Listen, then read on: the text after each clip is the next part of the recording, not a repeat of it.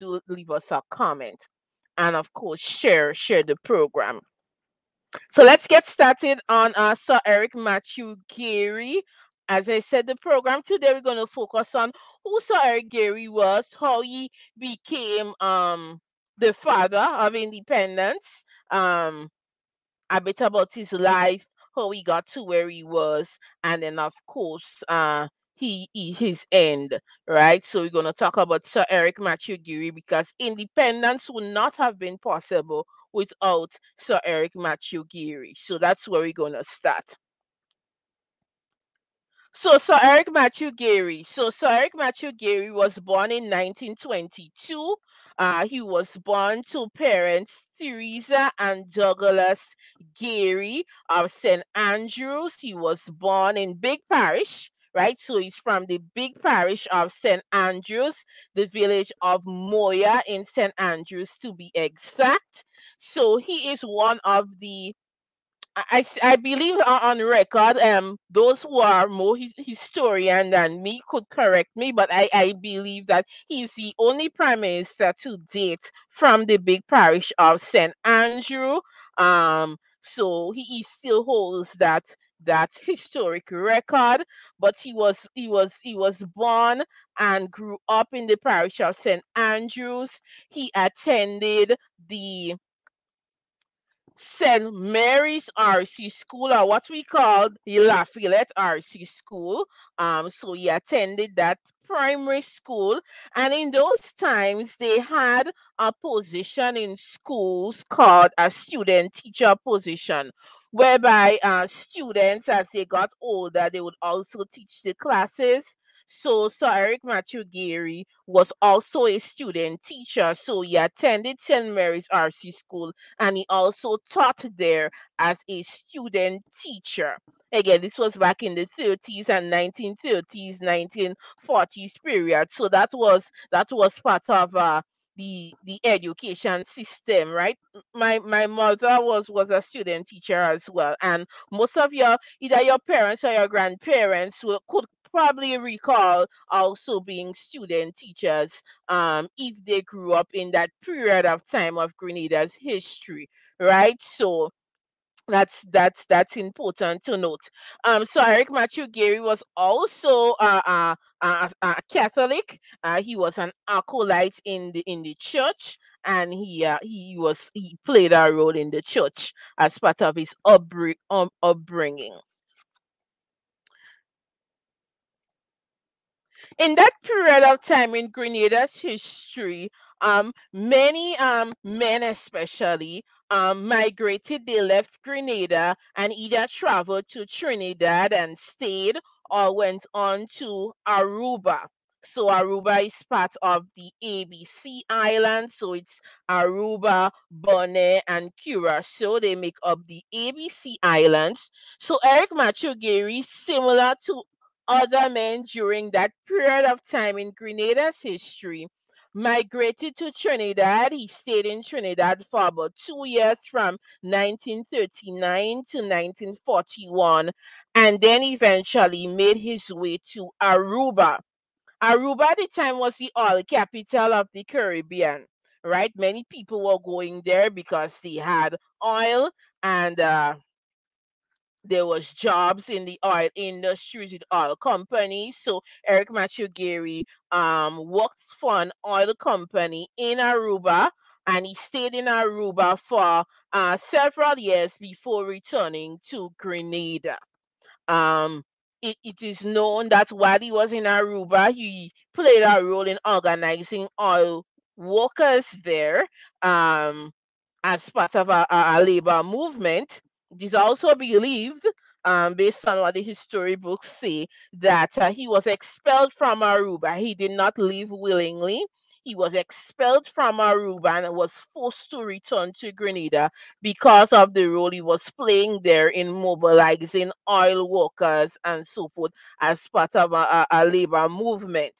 So that is believed, right? It's believed that. So Eric Mathew Gairy returned to Grenada, and when he returned to Grenada is when really um he started his political life and his trade unionism life. But before we get into that, once he returned to Grenada, he married a woman named Cynthia Gairy.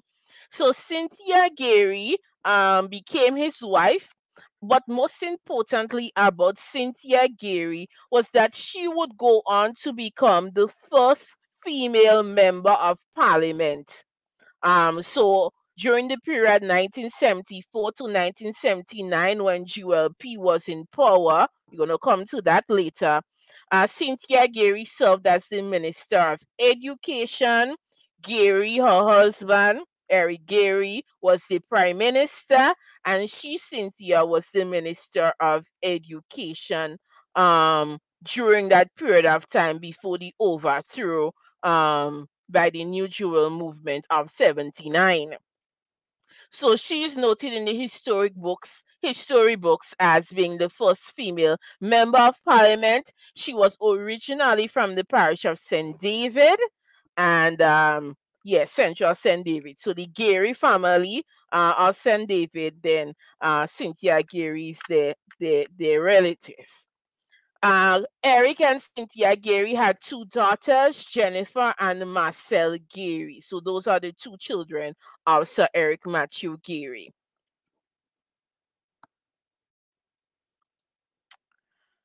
As I said, when Gairy returned, he began his political and his trade union life at the same time.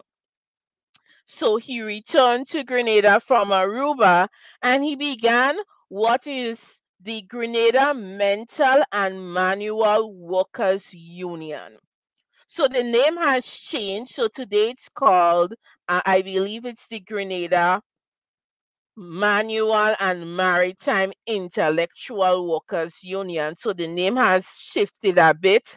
But originally it was the Grenada Mental and Manual Workers Union, and the majority of the workers who were part of that union were estate workers, agricultural laborers in the rural areas who worked either on nutmeg or cocoa estates, which was the main source of livelihood for many of the working class Grenadians at the time.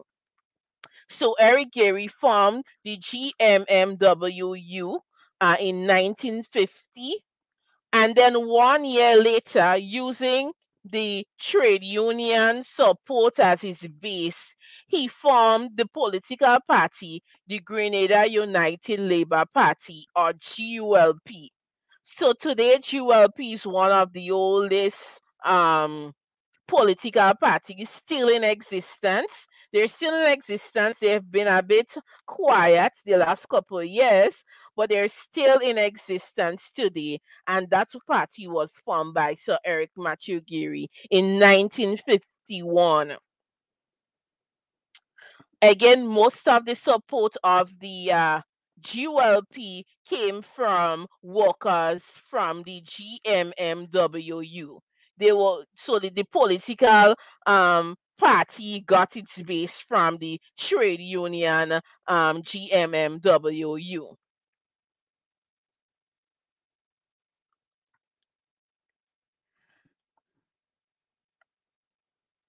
1951 was also important in many ways. So 1951 was a very historic year in Grenada's history.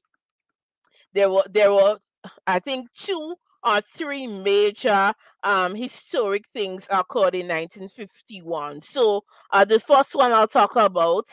So in 1951, Grenada achieved universal adult suffrage.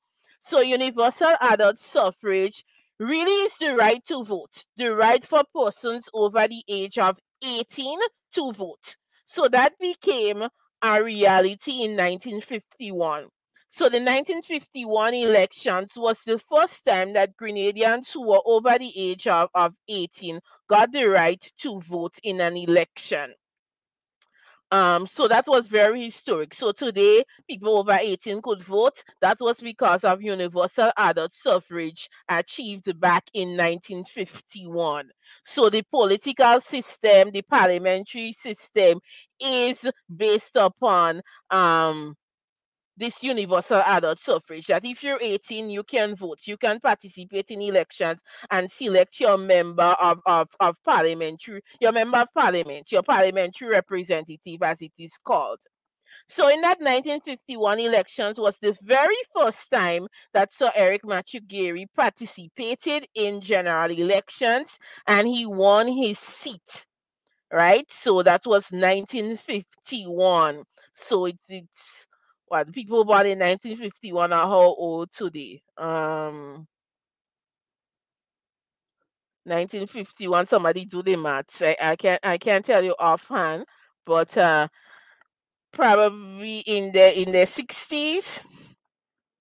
I mean, my math is wrong. Could be 70s. Right. So 1951. So that was 1951. Also in 1951, there was Sky Red, the events of Sky Red. So there is this book. I'm gonna hold it up so people could see. So those who are more interested in books, right? There is this book. The book was written by Bernard Code. So Bernard Code was one of the 17 who were imprisoned for the Grenada Revolution. He has written this book, The Grenada Revolution, volume number 3, Sky Red, A Tale of Two Revolutions. So those who are interested in more reading a book about what happened in Sky Red, they can buy this book. You could buy it on Amazon if you're in the US or in Canada. And then if you are in Grenada, check out Art and Soul in the Spiceland Mall, and you can purchase this book, right? So those who are interested more in our book. So we're going to take a short break here, and then I'm going to come back and tell you a little bit more about Sky Red. But let's take a quick commercial break, and we will be right back.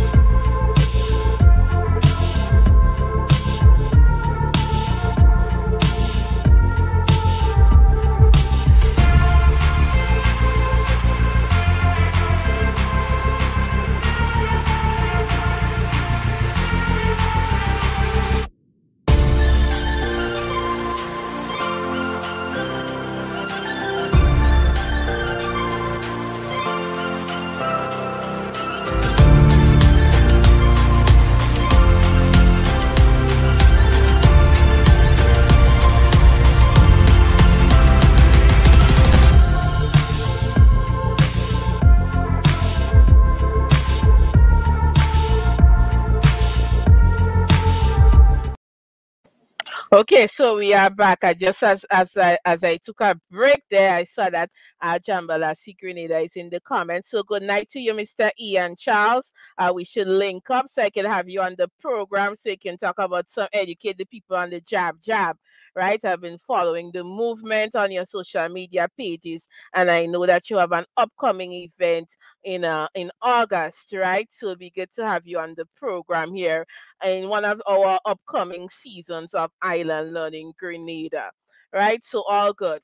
So let's talk about Sky Red.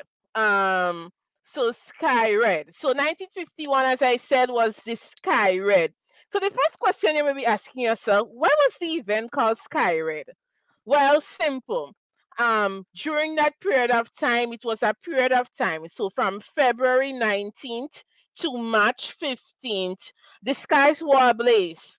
Agricultural workers were burning down estates, they were burning down government buildings. So the place was red with fire and smoke. So that's really why it got its name Sky Red, because there was lots of burning, right? Agricultural workers, they really wanted an increase in their wages. That was what they were fighting for.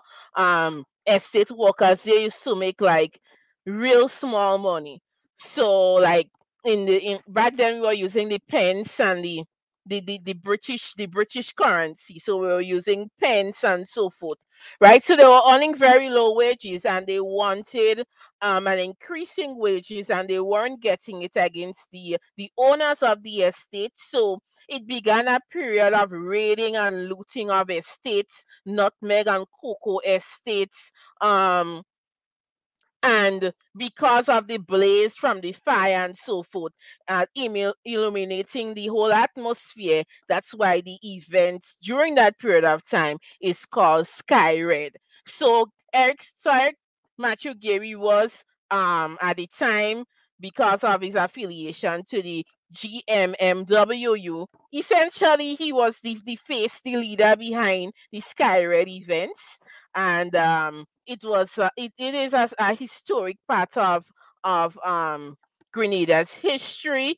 Eventually, all was calmed, and the workers or the estate workers did manage to get an increase in pay, but it was a very disruptive time in terms of burning of estates and so forth that occurred in 1951, and it's called Sky Red. Again, check out Bernard Coates' book for more information.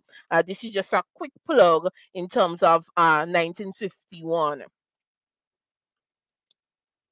Again, if you're joining watching the program, follow. If you're liking the content, follow the page. If you're watching via YouTube, hit the subscribe button, right? And also the notification, so that when we go live, you get notified, right? And you can also always stay on top of the content, right? So if you're watching via Facebook, follow the page. And if you're watching via YouTube, hit the subscribe button and ensure that you stay subscribed to our YouTube channel, Island Learning Grenada. So let's continue. Eric Mathew Gairy. So he continued in his capacity as a Member of Parliament, colony representative for Grenada in 1951, 1954, and in 1957. In the 1957, he lost that elections, and he lost that elections to a man called Herbert Blaise. So for those, Herbert Blaise was also a Prime Minister of Grenada. He was the he led a party called the Grenada National Party, GNP. Today, that party is, well, there's lots of changes, but today the party is now the new National Party. But it started out as the Grenada National Party. It was a party by Herbert Blaise, but over the years it morphed and changed and changed. And today, I guess the remnants of it would be the new National Party, right? But the beginning was the GNP.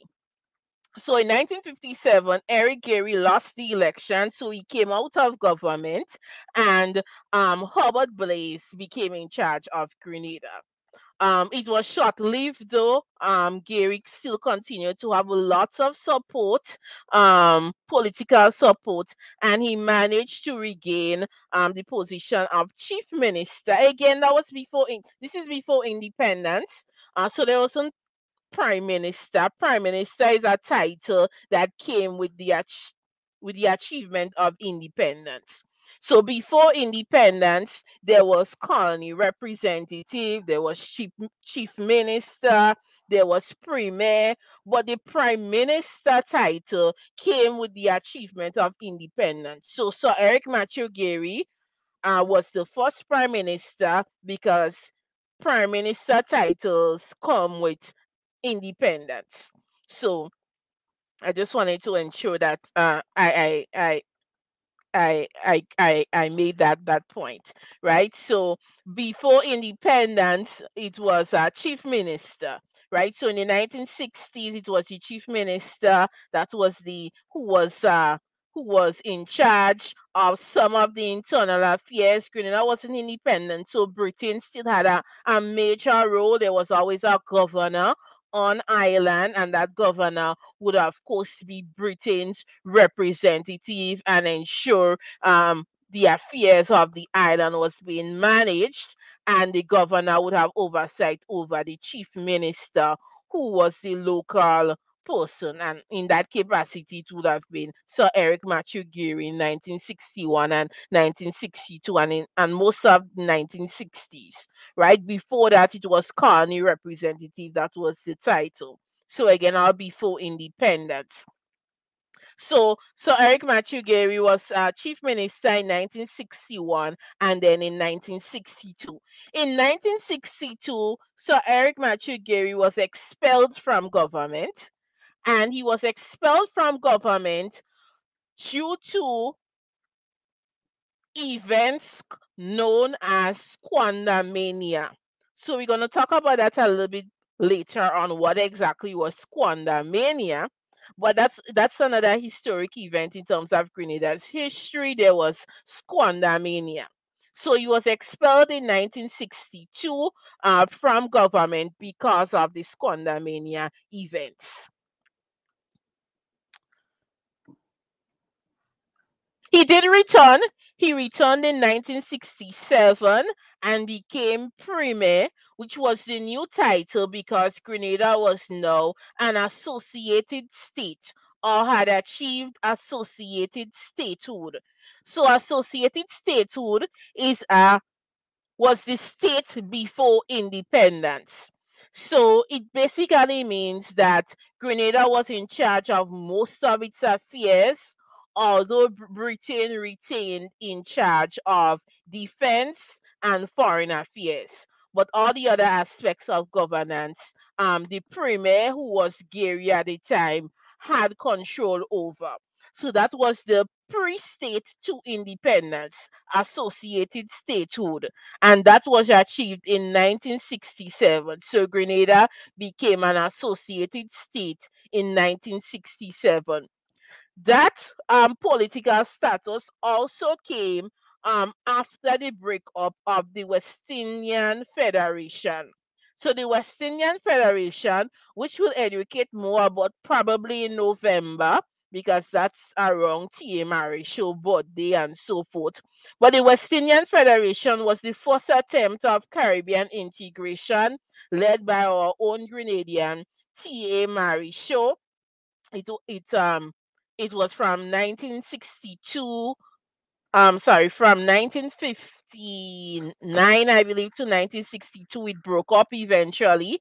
So once it broke up, the islands went their own way. Jamaica and Trinidad became independent right after, and then some of the smaller islands like Grenada, they moved into a political status called associated statehood, which Grenada achieved in 1967.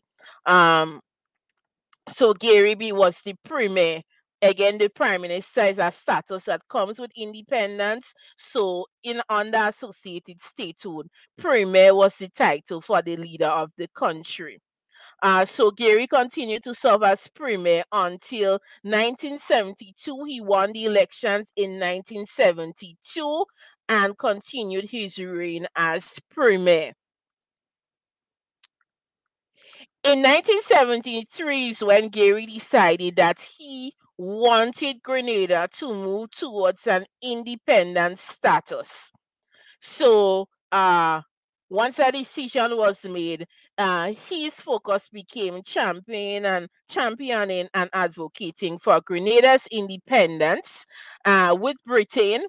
So he traveled to London and had several conversations, etc., to get Grenada to independence in 1974. So Britain agreed in 1973, and work began to move Grenada to become independent on February 7th, 1974. So on February 7th, 1974, Grenada achieved independence under Sir Eric Mathew Gairy as the first Prime Minister, and Sir Leo de Gale. We're going to talk about Sir Leo de Gale in next week's program.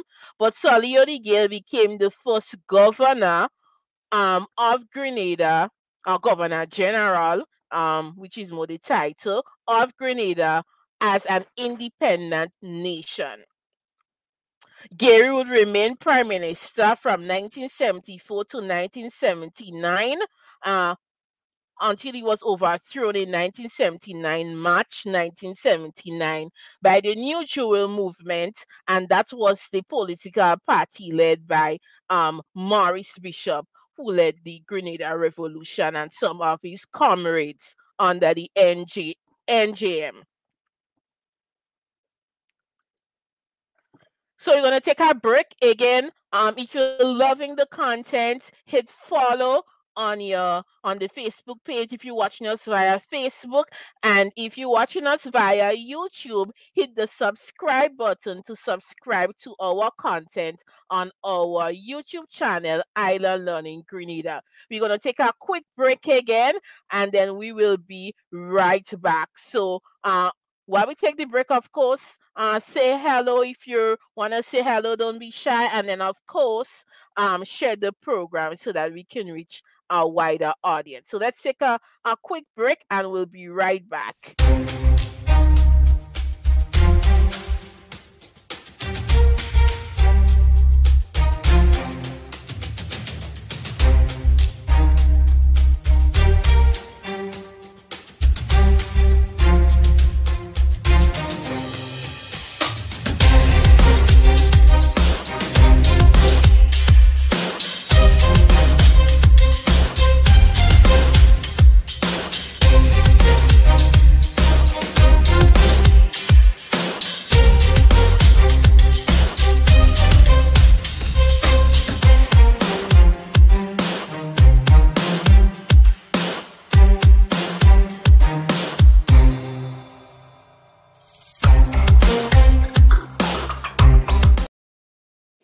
Okay, so we are back. I hope hopefully you would have clicked the follow if you're loving the content on our Facebook page, or if you're watching us via YouTube, you hit the subscribe button, and of course share the live so others can also take in the content here on our page, Island Learning Grenada.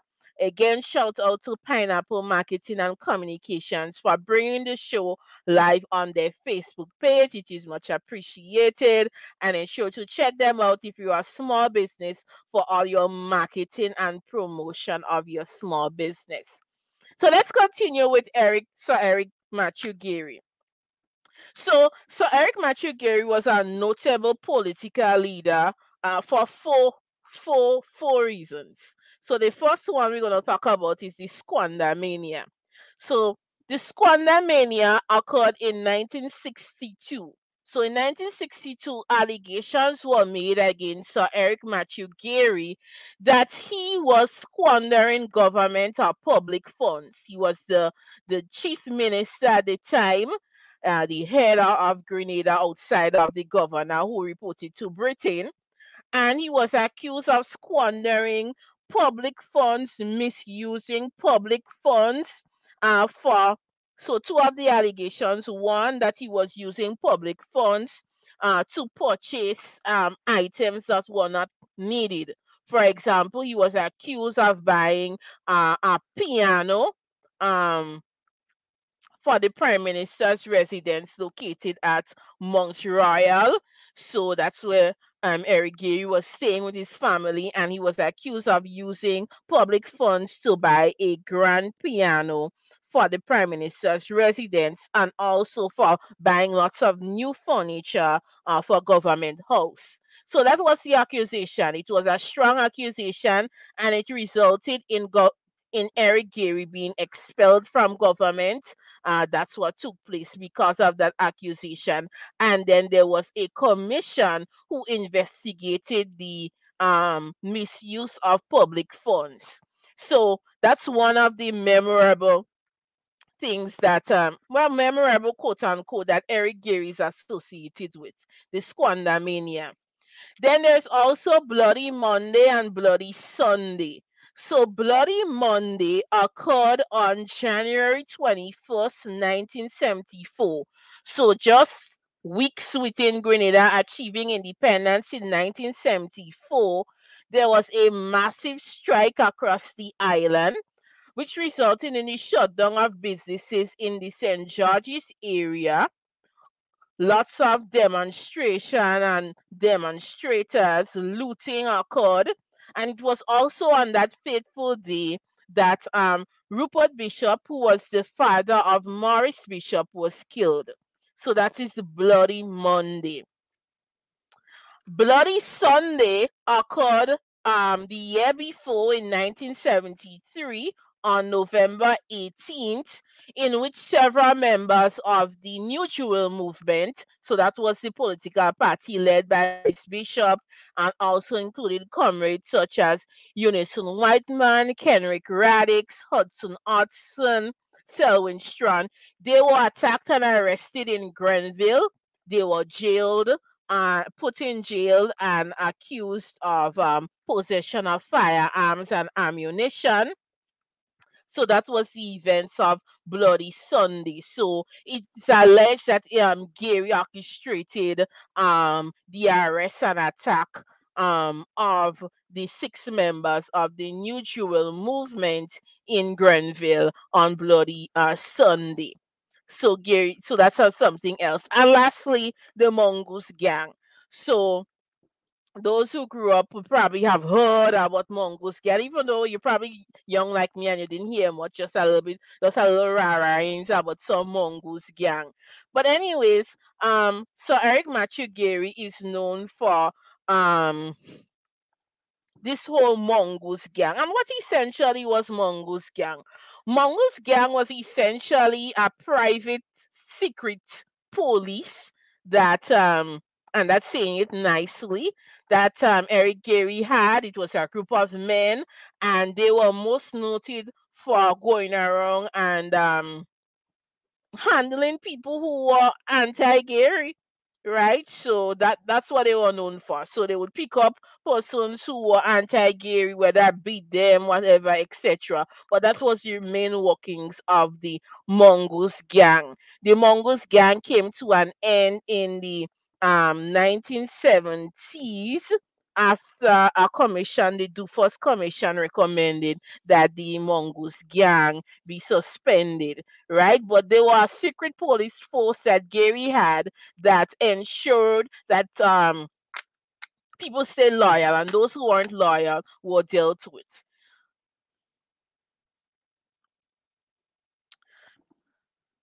And the last thing before we wrap up the program today will be to talk about, despite the Squandermania, despite the Bloody Sunday, despite the Bloody Monday, despite the Mongoose Gang, activities associated with Sir Eric Mathew Gairy in the build up to independence and even after independence, until 1979, when he no longer served as prime minister, Eric Gairy was a visionary. He was a visionary political leader. He had a vision for Grenada, and he was able to do some notable things that today still remains part of our lives in Grenada.